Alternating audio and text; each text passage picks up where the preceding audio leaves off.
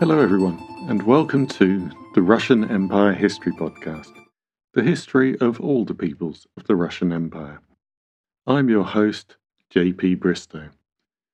This is Season 1, The Forest, the Steppe, and the Birth of the Russian Empire.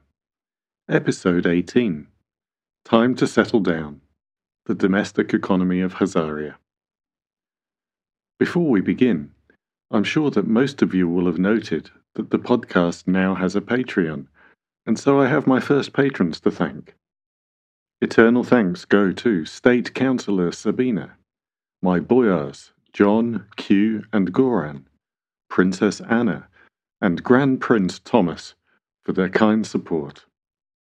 They are now enjoying their exclusive member episode on the Huns, which any of you can also receive by signing up for a subscription on Anchor if you are a Spotify user.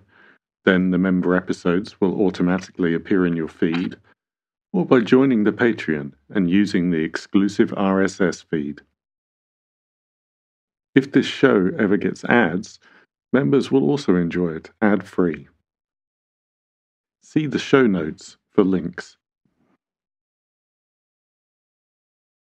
So, as I've noted in passing a few times, the secret of the Khazars' success was the combination of steppe military power with a thriving economy, and in this episode we're going to take a closer look at the domestic economy and what the Khaganate produced. Agricultural development, both in terms of the Khazars themselves and others of their subject steppe peoples adopting a settled lifestyle, and in terms of the Slavic and Finno-Ugrian peoples they ruled over, was a key difference between the Khazars and preceding steppe empires. Pastoralism remained very important alongside agriculture.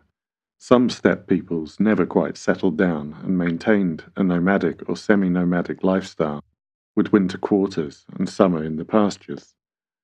The Khazars were particularly noted for exports of sheep and wool, but they also extensively raised cattle for meat and dairy, and of course horses for military purposes. As previously noted, the southernmost part of the Volga is decidedly arid, with very little rainfall. What water there is comes from the river system, bringing it down from the wetter north.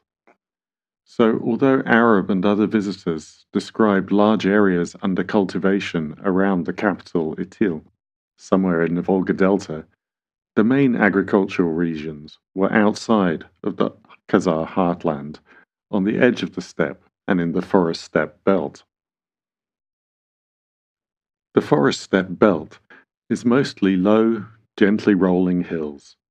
It's crisscrossed by valleys and ravines. Some are older, carved out by the glaciers of the retreating ice age. Some are still being formed by rivers and streams today. Watershed areas, in particular, have a large number of river ravines and are more thickly forested. The relief can generally be divided into three categories. There are watershed plateaus in the higher parts, gently sloping hills with a slight southerly inclination dissected by river ravines, and some low floodplains along the major rivers. Erosion has been the main force shaping the landscape. As the ice retreated, deciduous forest followed, falling into decay as the temperate zone moved north and the forest became steppe, and combining with steppe vegetation to form the famous Black Earth around 5,000 years ago. In more northerly parts of the forest steppe, the greater numbers of conifers have created a more acidic soil that is less productive for agriculture. The Khazars found themselves at the tail end of a period running from approximately 1200 BCE to 1000 CE, in which dark forest, with extensive larch and spruce growth, was expanding west of the Urals. Besides extending into the forest steppe belt, this change affected the more southerly parts of the plain by increasing the amount of water flowing south. The dark forest was cooler than the deciduous forest. As its name suggests, It blocked the sunlight, and so it reduced water loss to evaporation and retained more rainfall and snowmelt in the ground. From there, this groundwater would flow into the rivers and be taken south.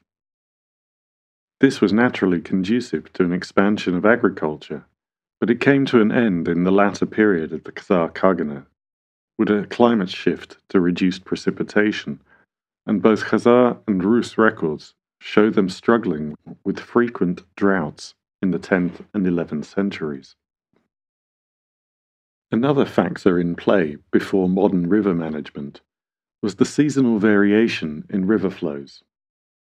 With most precipitation falling as snow in winter, rivers would fill with the spring thaw, but then fall to a low level by mid to late summer, sometimes even dry out.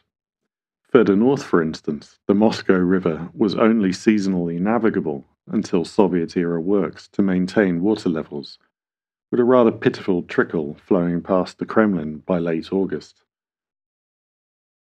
In much of the steppe and forest-steppe zone, tributary rivers would regularly dry out, and even major rivers could be reduced to streams. As a result of this, the spring flood could cause the course of the river to shift somewhere else across the plain. A settlement built on a riverbank could find itself a few years later kilometers away from the watercourse. But generally, the forest steppe and the area that is now east and southeast Ukraine had sufficient water during this period to support extensive agriculture without the need for artificial irrigation. Archaeological finds even suggest that cereal cultivation increased during the shift to a drier climate, as there was a reduction in the quantity of waterlogged land. In the forest steppe, a little more than half the land was forested, with maple, linden, and oak filling the river valleys. Some scholars believe that the deeper, steeper, and therefore more sheltered valleys could have maintained forest all the way down to the Black Sea, although the forest limits today are much further north, a transition that likely occurred during the medieval warm period. Between the forests lay open meadow that could easily be put under the plough, and marshy areas that were used for animal grazing. Reducing the undergrowth in the forest and tree cutting to create clearings enabled grass to grow there too, which was also used for grazing. So putting all that together, we have naturally fertile soils in easily accessible meadows, plentiful water, deciduous forests providing wood, nuts, and grazing, a readily traversable relief of low rolling hills, and a fairly moderate climate. Ideal conditions for the development of agriculture.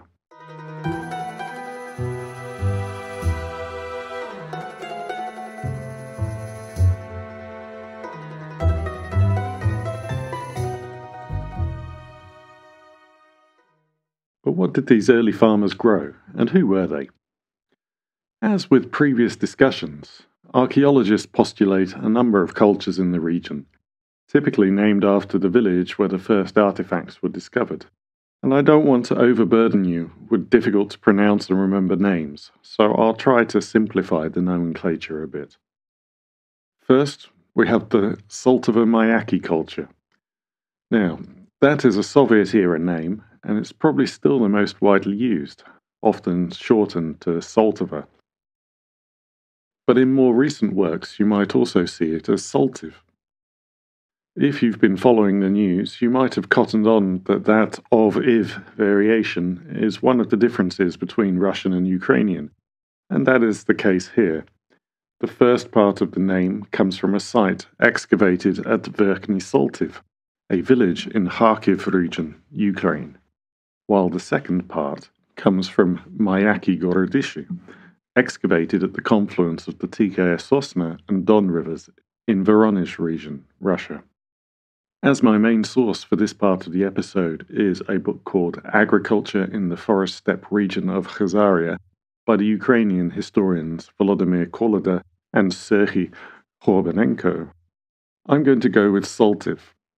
But keep in mind that we are talking about a culture that spread across both Russia and Ukraine. The Saltiv culture represents Khazars and other steppe nomads in their confederation, including Alans and Bulgars, as they transitioned into a sedentary agricultural lifestyle. The Khazars ruled over Slavs settled in the forest steppe, from the Don through to the area around Kiev, who are later referred to in early Rus texts as Polyani, Severa, Viatici, and Radimici. Archaeologists use a range of names for localized cultures, but I will just call them Slavs, as it will be hard for you to place them on a map while you are listening. In these western areas, Saltiv and Slavic sites could be neighbours. There was clearly a fair degree of intermingling, and lots of Saltiv items are found at Slavic sites and vice versa, but they do have discernible differences. Both Slavs and nomad settlers lived in similar extended family homesteads around hill forts, with the settled area extending up to a couple of kilometres from the stronghold. Archaeologists investigating these sites find several different kinds of artifact that help reveal what the agriculture was like.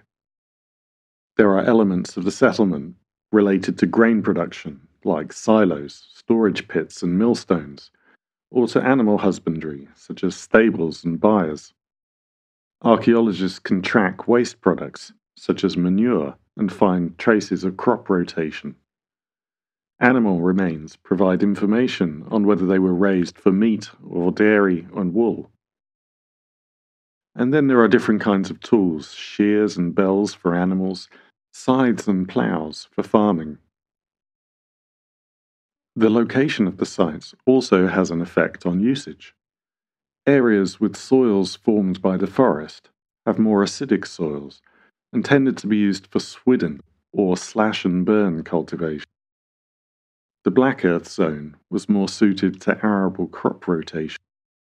Floodplain areas would have their nutrients replenished by the annual inundation, so rotation there was not necessary. In floodplain areas, the soil was easier to break, so a wooden plough without an iron blade could be used. In swidden areas, a narrow ploughshare was used. Where there are broad ploughshares with coulters, that is the name of the vertical blade running ahead of the ploughshare to cut the ground before it is turned, they indicate a higher level of technological development in the village, which in turn makes a wider range of crops available to them for cultivation. These early farmers also used hoes, and the Saltiv communities used spades to dig pits and cultivate smaller garden-like plantations. The use of iron reinforcement on the spades and the type of socket used to attach the head to the shaft of the hoe are also a good indicator of the level of technological development. The location and tools combine with traces of grains found to tell us about what and how the community was farming. So we have proso-millet, of course, which we have already heard that steppe nomads may have grown occasionally even when fully mobile. The prevalence of millet is associated with a lower level of technology, slash and burn cultivation, and floodplains. It is often found alongside the equally tough barley and emmer wheat. Weeding is highly beneficial, but it does not require deep ploughing and can be scattered directly onto the ground after it's burnt off. Millet cultivation was particularly suitable for the semi-nomadic population, who could sporadically cultivate fields that were at some distance from each other without having to carry significant tools with them, which was probably a major consideration for the Saltiv, given the other indicators of their relatively high technological level. Communities that grew a large amount of barley may also have been at a lower technological level, as it is also well suited to swidden farming. Or they could have been practicing a higher degree of animal husbandry, as barley was used for animal feed and the straw is almost as nutritious as hay. Barley is climate and drought resistant, is less demanding of soil fertility, and grows fast, ripening for harvest in as little as 60 days in good conditions. So in these southerly reaches, that means up to 3 harvests a year could be raised. Emmer wheat was one of the first cereals cultivated and was introduced to the steppe alongside barley. It is well suited to the climate. When found with millet and barley, it is indicative of low technology farming. Wheat and rye are the high-tech crops of the early medieval period. They require more soil treatment. Deep ploughing is essential, so better shaped iron-tipped ploughs and rotation. But they are much more productive. That productivity means a surplus, and the surplus supports population growth. So their cultivation from the 8th century was key to the development of both Rus and Khazaria. Rye was also an important animal feed. Oats are found only rarely, most likely for animal consumption, and we still don't have the modern era's favourite grain, buckwheat. Archaeologists also look out for weeds, which can also provide us with information. First, weeds indicate long-term farming. Freshly burned swidden fields do not have weeds. Brome, a kind of grass, grows where winter rye is planted and is an indicator of the use of 2 or 3 field rotation. Ibrahim ibn Yaqub, a Sephardi merchant from Moorish Cordoba, who wrote about his travels to the east, notes that the Slavs sowed in both spring and summer and reaped 2 harvests. As the Saltiv appear to have been more advanced, they probably did the same. Grain was stored in large silos and barns for the long term, as well as in smaller pits inside houses, and containers such as earthenware jars and leather and linen bags. The silos were dug around 2 meters deep and had stepped walls. So, what we see over the duration of the Khazar Khaganate is a gradual transition from primitive agriculture with low input grain scattered on floodplains and burned land to a high level of farming with high productivity but sensitive crops that require care and skill, cultivated using complex tools, which also indicate a certain level of manufacturing sophistication. This development resulted in harvests sufficient for creating a buffer against annual variations, fostering trade and supporting growth in population. We already know that steppe nomads were highly successful herdsmen, so you'd be right to assume that they continue their animal husbandry as they become more settled. Slav communities also kept animals, but we can detect some differences. For both Saltiv and Slav settlements, cattle account for around a third, very rarely less than a quarter, and never more than half, of the bones found. But there is a bit of variation within that. The age of the animal indicates how important cattle were in the village where it was slaughtered. Older animals indicate that cattle herding was well established. The animals were used long term before being killed for meat. The bones of younger animals show that the cattle were acquired for meat rather than for some other purpose. There is a big difference in small livestock. In Saltiv settlements, sheep and goats are the majority remains in terms of individual bone number, as high as 2/3, and often found with the remains of other animals from the open steppe, such as saiga, Corsac fox, marmots, and hares. Sheep outnumber the goats.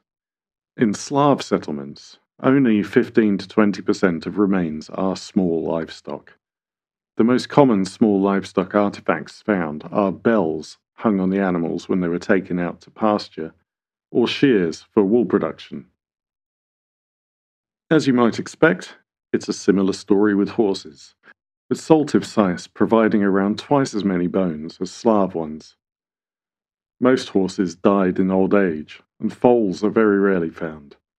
Saltiv burial sites also continue the steppe tradition of horse-related grave goods, with bits, bridles, stirrups, and other gear buried alongside males and their weapons.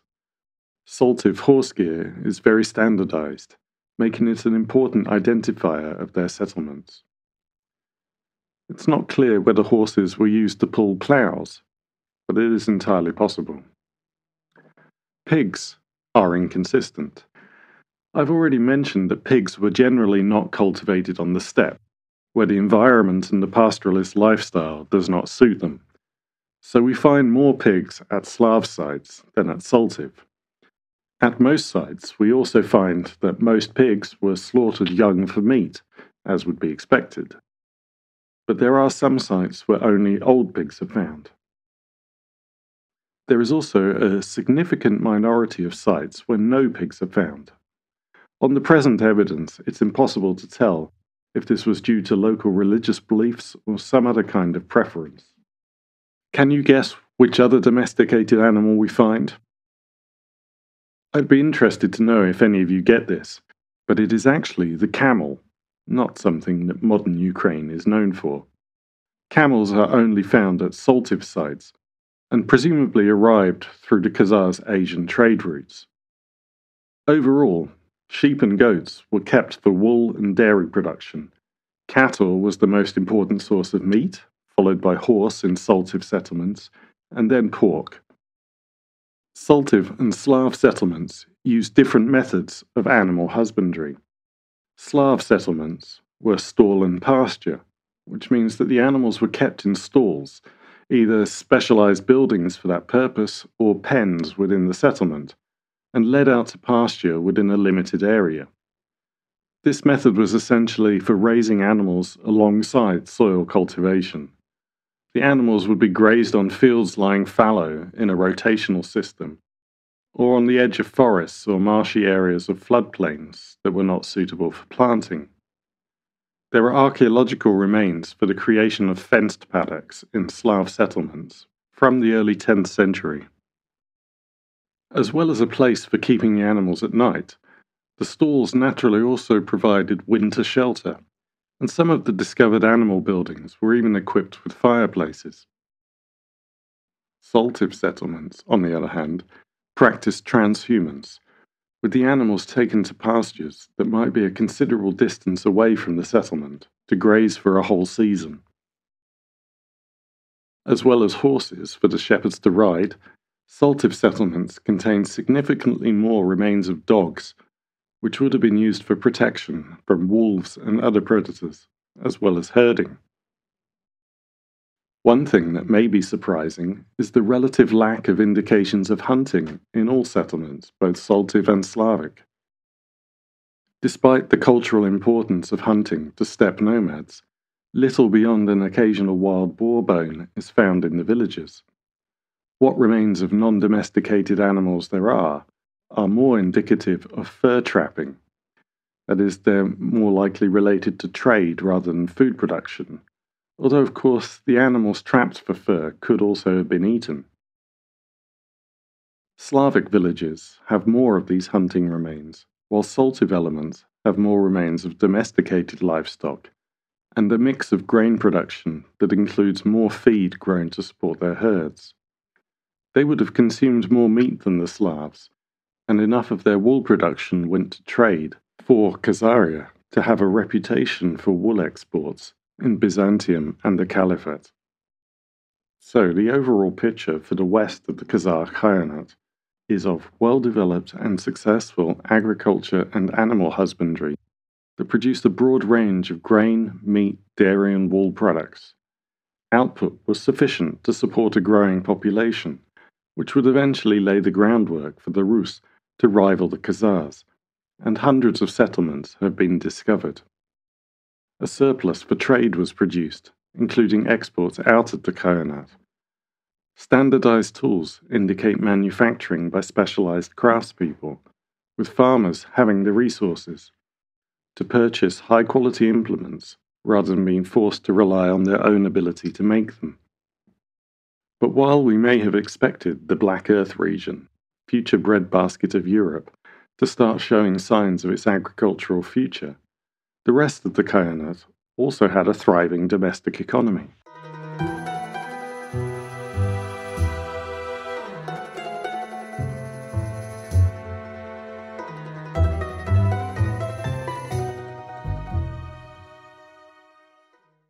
Although foreign contemporaries were quick to note the Khazars' role as trade intermediaries, with Arab writer Istaghi commenting that, quote, The Khazar country produces nothing which can be exported to other lands except isinglass. As to the slaves, honey, wax, beaver, and other skins, they are imported to Khazaria. End quote. This illustrates the pitfalls of treating the Khazars separately, rather than including all the peoples they ruled in the Khaganate, and creates a misleading impression, as all of the things mentioned were produced by the tributary peoples within the Khaganate, as well as coming from outside. It is also hardly accurate. The Hudud al-Alam, a 10th century Persian geography of the world, notes Khazar sheep exports, and al-Masudi, an Arab historian and geographer, discusses the work of Muslim artisans resident in Itil. As noted in the previous episode, it is not entirely clear how many peoples the Khazars ruled. The Arab traveller to the Bulgars we have already encountered, Ibn Fadlan, says 25. Jewish philologist and traveller Eldad Hadani says 28. And in a letter, the Kayan Joseph says he collects tribute from numerous peoples and lists at least 38. Obviously, there could be differences in defining peoples, and differences of opinion over who was a tributary. But it is fair to say that the Khazars ruled 20 to 40 other peoples, both steppe and sedentary, so these peoples should also be included in the economy of Khazaria. It was this variety, with regional products, agriculture and pastoralism, foraging elsewhere in the forest belt, that made the Khazars stronger and more durable than their predecessors. The Khazars were essentially self-sufficient in all essentials, if they needed to be. So, although the Khazars are sometimes pictured as just sitting there in the North Caspian, controlling the Silk Road and Volga trade, you should not think of this as a static kind of situation. Flows and volumes were in constant flux as the world around them changed. While they ruled, the Islamic world underwent enormous changes. The Vikings broke out of Scandinavia, leaving their very significant mark from Iceland to the Mediterranean, and very much in the lands of the Rus. Volga Bulgaria grew into a serious competitor. Historians have been able to track some of the transformations in Khazar trade by analysing hordes of dirhams, the coins used in the Islamic world, carried back into northern and western Europe through Khazar lands. Thousands of these hordes have been found, and they show that sometime around 900, there was a major shift that could well be the start of the process that would culminate in the fall of Khazaria in 965. We'll be looking at this in detail in the next episode. But first, let's continue our look at the diversified domestic economy, which combined with the highly lucrative foreign trade to put the Khazars in an enviable position for any state. The tribute from subject peoples and the taxes on trade maintained an effective central apparatus, including the Muslim mercenary standing army from Khwarizm. The standing army both enforced the Khagan's rule over his vassal peoples and provided peace and security for commerce to flourish. The Khazar capital, Itil, was somewhere in the Volga Delta, and according to contemporary reports, it was divided into two parts. The western side, Khazaran, was the home of the Khagan, his entourage, and the Khazar aristocracy. The eastern part, called Itil, was the home of the merchants, craftsmen, and foreign travellers doing business with them. The city was decidedly diverse, with Jews, Christians, and Muslims, and a large number of slaves from all over the place. The two parts thus reflected the city's dual role as the royal capital and as the nexus of the trade routes. As the site of the city is lost, it's hard to estimate its size. Khagan Joseph's letter says that Khazaran was 3 by 3 farsakhs, an old Arab measure equal to around 5 kilometers, while Itil was 8 by 8. The Khagan's Muslim mercenaries, some sources say 4,000, others 10,000, lived in the city. Arab writers say that there were 10,000 Muslim merchants and craftsmen, who were only a fraction of the total population. Writers report that the city had several mosques and religious schools. Whatever the case, it seems clear that this was a large city by the standards of the day, with tens of thousands of residents. According to Joseph, the city was surrounded by the Khagan's fields, vineyards, and gardens, which extended in a belt 20 farsakhs deep around the city. The city housed customs, which collected a tenth from all the goods shipped along the Volga, and a commercial court to adjudicate disputes among merchants. The court had 7 judges, 2 for Muslim complainants, 2 for Jewish Khazars, 2 for Christians, and 1 for the pagans. Ibn Fadlan writes that the Muslim judges had sole jurisdiction over Muslim residents. The central administration also collected the tribute and tithes from the rest of the Khaganate. No detailed description of this tribute has been found, but the peoples of the forest steppe zone seem to have paid theirs in furs. The Volga Bulgars paid 1 sable skin per household per year, a fur very highly valued in the Middle East. The Slavs on the Dnieper paid 1 squirrel skin per household. As the more advanced, more productive agriculture we started the episode with developed, the farmers began to pay a tax of 1 dirham per ploughshare. That is, where economic development generated a surplus that could be traded and monetized, the tribute was also monetized. Although records are scant, in all likelihood the other peoples also paid tribute in their main produce, so the nomadic Pechenegs, say, could have provided sheep, cattle, or horses. Istakri notes that the tax system was highly organized and carried out regular reassessments of regional produce to determine the amount payable. On the trade routes, the Khazars collected a tenth of the value of the goods, on all routes, land, river, or sea, no exceptions. The ubiquitous tax became accepted as the norm and was adopted by the Rus and the Bulgars. For a while, this meant that a merchant arriving in Itil, before travelling on to Bulgar, would pay a tenth of his goods as a levy in Itil, and then a tenth again in Bulgar. But besides these taxes on the household or landholding and commercial goods, there was no personal wealth tax. For the Khazars, the capital was their winter home. Many of the foreign writers who visited comment that they would leave in the summer, either going to their estates in the extensive cultivated belt around the city, or out into the steppe. The evidence suggests that the estates were owned by clans or families, and were inherited across generations, rather than belonging to the Khagan. Unlike the grain-focused agriculture in the Dnieper-Donets forest-steppe belt, the cultivated land around Itil was watered with an extensive irrigation system and included substantial fruit orchards. Arab writers note that the fruit and other fresh produce was delivered to the city by water.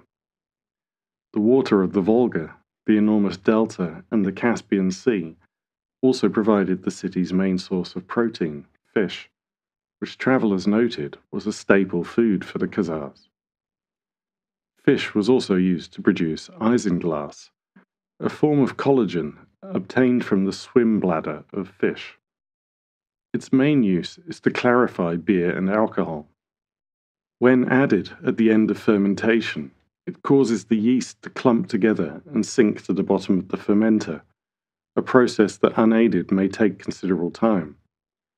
Until the 19th century, isinglass could only be made from sturgeon, preferably beluga, a native fish of the Black Sea basin. The name actually comes from the Dutch word for sturgeon bladder. This gave Khazaria, and later Russia, a valuable monopoly over the product for centuries. Scottish inventor William Murdoch developed a way to make isinglass from cod in 1795, and modern isinglass is made from a variety of fish. Contrary to Istakri's opinion that the honey and wax the Khazars exported was brought from elsewhere, the Volga region under their control is a major honey-producing region today, so there is no reason to think that it would not have been then. Arab customers particularly valued the high-quality wax. The combination of well-developed agriculture and fisheries, with the departure of the Kayan and the Khazar aristocracy for summer in the steppe. Arab writers unanimously report the Kayan taking thousands of riders out of the city each spring, has been described as ritual nomadism. The general population had essentially become sedentary, while the upper class continued to practice a limited nomadism that most likely had the practical purpose of maintaining the horse herds and military training, but also the symbolic value of maintaining the Kayan's image and tradition. This became typical in the western steppe, while in the east, true nomadism continued for centuries. In Hungary, Khazaria, and later in the Golden Horde, it was reduced to this ritualistic annual display.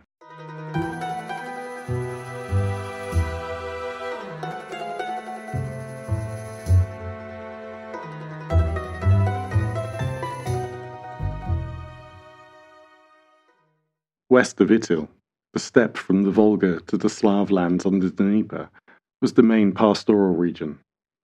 Here the Pechenegs, a semi-nomadic Turkic people, raised their herds and sold cattle, horses and sheep to the capital. The extent of their submission to the Khazars is in some doubt. Although Khagan Joseph refers to them as his tributaries, the Byzantine records describe them as independent tribes, which the emperor regularly hired to fight the Hungarians, Rus, and other enemies. Arab writers describe the Khazars raiding the Pechenegs for slaves each summer. The Pechenegs in turn raided further west, mainly into Slavic territory, for more slaves that they sold in Itil to traders from the south. South of Itil, the Crimean Peninsula was an interface for Khazar interaction with Byzantium. Precise records are scant, but it appears that the Khazars established full control over the peninsula, including the cities that had been integrated into the Byzantine Empire, but the empire later recovered control over Kherson and the other towns. The peninsula can be split into two zones. The Kerch Peninsula and the southern coast are watered by rivers and had a well-established sedentary agricultural population that had been in place since the time of the Greek colonies. The uplands north and west, in contrast, is a dry steppe. This steppe area was used as a seasonal pasture by the nomadic Bulgars, but after the Khazars subdued the Bulgars, they became stuck there year-round. This forced the Bulgars to sedentarize. Many settled in the southern towns, which were under Khazar control at the time, while others formed saltive culture settlements in the steppe and developed a successful agrarian economy. The main crop in Crimea was wheat, which, as we have already mentioned, is an indicator of a higher level of farming technology. Archaeologists have calculated that a village of 25 families would be sufficiently productive to generate a surplus of 85 tons a year. Up to half of this could be taken in taxes and tribute, but that still left a significant amount for trade into the cities. Numerous workshops and mills have been found, showing that there was also a high level of craft output and grain processing. Crimea had been a wine-producing region since the Greek settlement, and this continued under the Khazars. Saltive sites with terraced vineyards have been found, with post holes for the vine supports numbering up to 10,000, showing the production must have been quite significant. Although animal husbandry naturally shrank as the Bulgars settled and turned to agriculture, at the beginning of the 8th century, Crimea was exporting 300 tons of meat a year to Byzantium, and triple that by the end of the century. The saltive settlements of the peninsula also formed a centre of wool production, with numerous finds of spinning and weaving tools, as well as wool and cloth. This was a move up from the steppe, where felting was more common. You will recall the incredible jewellery that the Bosporan cities made for their Scythian clients, and Crimea remained a centre for this industry. The local craftsmen were well versed in casting, stamping, engraving, gilding, and filigree work, and supplied their luxury goods to the inland and Byzantine markets. Other manufacturing in Crimea was also important.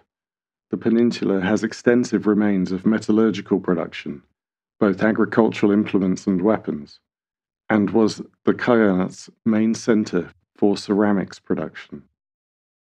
Unlike the handmade ceramics of the forest-steppe zone, Crimean pottery was heavily influenced by Byzantine methods and designs, producing huge amounts of wheel-thrown amphorae, fired in larger kilns with multiple internal levels.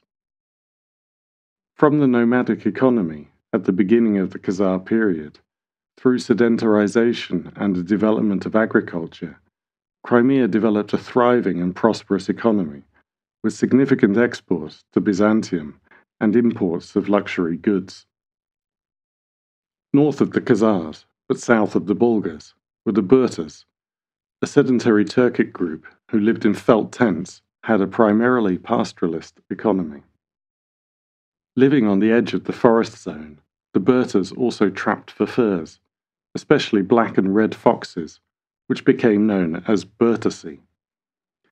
These pelts were the most valued in the Islamic world, where a black Burtasi hat was the ultimate status symbol, outranking mere sable.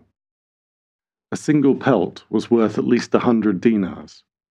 There was a strong trade in merchants from Itil travelling up the Volga to buy furs from the Burtas to sell on to the Arabs, with each pelt bringing a tidy sum in customs duty for the Khagan and Isil.